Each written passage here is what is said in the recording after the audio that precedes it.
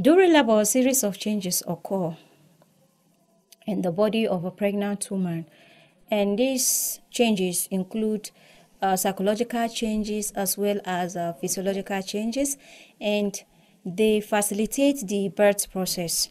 We're going to be looking at these changes, and if you have any question or any comment, don't forget to click on that subscription button. Now, looking at the changes, they include contraction of the uterus. That is uterine contraction. Once this onset of labor, the uterus or the uterine muscles begin to contract and tighten, causing the cervix to thin out. And this process is what we call effacement. The cervix open up, it dilates in order to allow the baby to pass through the birth canal. As the contraction continues, the labor progresses. Another changes is cervical changes.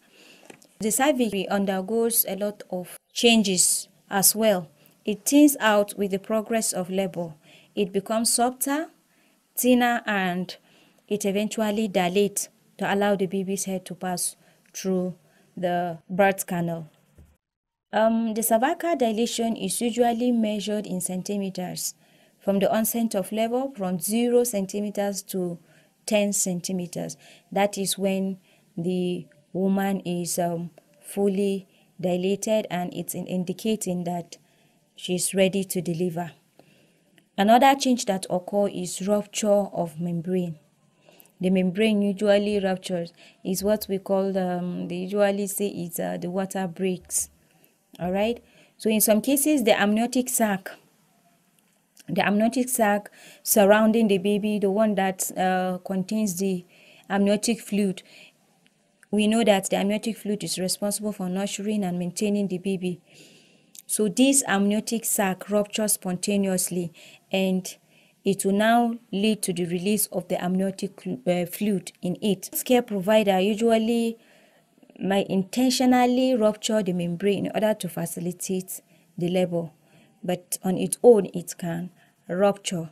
So once the membrane ruptures, we see that the labor progresses. Another change is engagement and descent.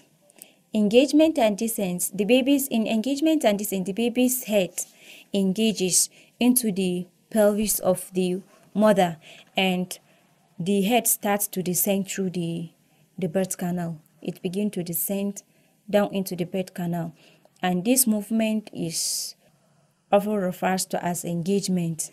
And as baby descends, the mother may experience increased pressure in the pelvis, and she also experiences lower back pain in response to the engagement of the fetal head. Then the woman also experiences expulsion of mucus plug. The mucus plug that seals the cervix during pregnancy.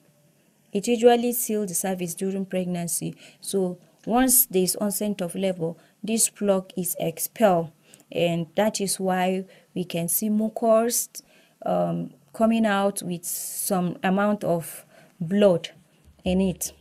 So this is also another change. Then there is blood flow and oxygenation. Blood flow to the uterus usually increases once there is onset of labor. As I said earlier, in the first changes that occur, we said is uterine contraction. So as a result of that, there is increased blood supply to the uterus, and this is to provide oxygen to the uterus and to the baby. It also provides nutrient, not only oxygen, but also nutrient to the baby, so that the baby can have more energy and the strength it needs to pass through the birth canal. At the same time, blood supply to other parts of the body, that is other areas of the body, decreases, leading to potential changes in blood pressure and the fluid balance. So get this, we say there is increased blood supply to the uterus and the baby, then there is decrease in blood supply to other areas of the body. These are some of the changes that occur during labor. Then we also have hormonal changes.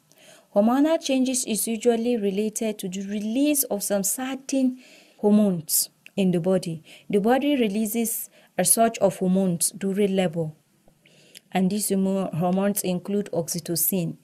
Oxytocin is a hormone that is released by the pituitary gland, and this hormone is responsible for stimulating the uterus to contract. And it's as the uterus contracts, the labor progresses. Then there is also endorphins, which is another hormones that is released by the body. This endorphins is a natural pain relieving hormones, so it may also be released, and it helps the mother to cope with the labor pain. The labor pain can be it can be so severe, all right, but the release of these endorphins help the mother to cope with the labor pain. Then there is gastrointestinal changes that occur once there is onset of labor. The digestive processes may slow down during labor. This slowing down of the digestive processes is usually due to increased blood flow to the uterus, as we have explained earlier. Once there is increased blood supply to the uterus, there is decreased blood supply to other areas of the body.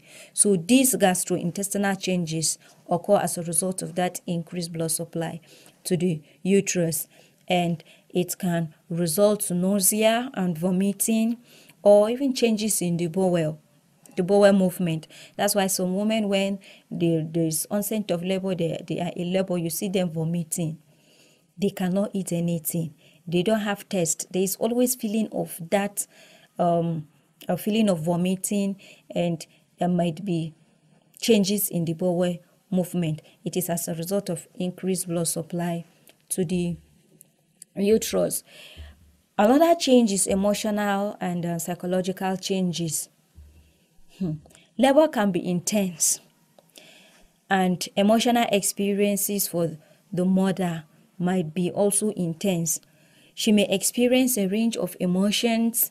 Of course, women in labor, or even before the onset of labor, women tend to be anxious. So once there's onset of that labor, you see the pregnant woman, she's anxious. There's that fear, there's that excitement, there is a lot of sense of empowerment, all right? And the hormonal changes that occur, the release of the oxytocin, the endorphins, and others, support the team, the birth team. So the healthcare provider, the healthcare team, at this, they are supposed to encourage the woman, they support her, so that she can be able to bear with the changes. She can understand that it's normal to have the anxiety. It is normal to have that sense of emotional stress and the rest. It is, of course, normal, all right? So the health team can support the woman to understand these changes. It is normal. Pain perception is another change that occur. Now, labor is a common experience during childbirth. It is a common experience. And the intensity and perception of the pain can vary among women. I usually used to say that the Fulani women are the ones that they have this high level of pain tolerance. You hardly see a Fulani woman that is pregnant, crying. But that doesn't mean that they don't feel the level of pain, all right? There is this pain perception. So the different pain management techniques should be employed at this, and these techniques include breathing exercise. The healthcare provider can teach the woman in labor at this stage to begin to carry out breathing exercise, breathing, and then breathing in, breathing out. You exhale and inhale. Then there is also relaxation techniques that the healthcare provider can encourage the woman to be involved in.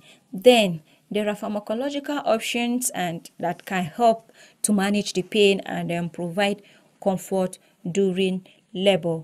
But pain is a natural process too. It is important that every woman in labor should experiences is unique. No matter how you become pregnant, the labor might vary. Okay, so every pregnancy is a unique one, and every labor is a unique one. It comes in a different way. All right. So that is why the assistance and the intervention of the healthcare provider should impact positively in the labor process.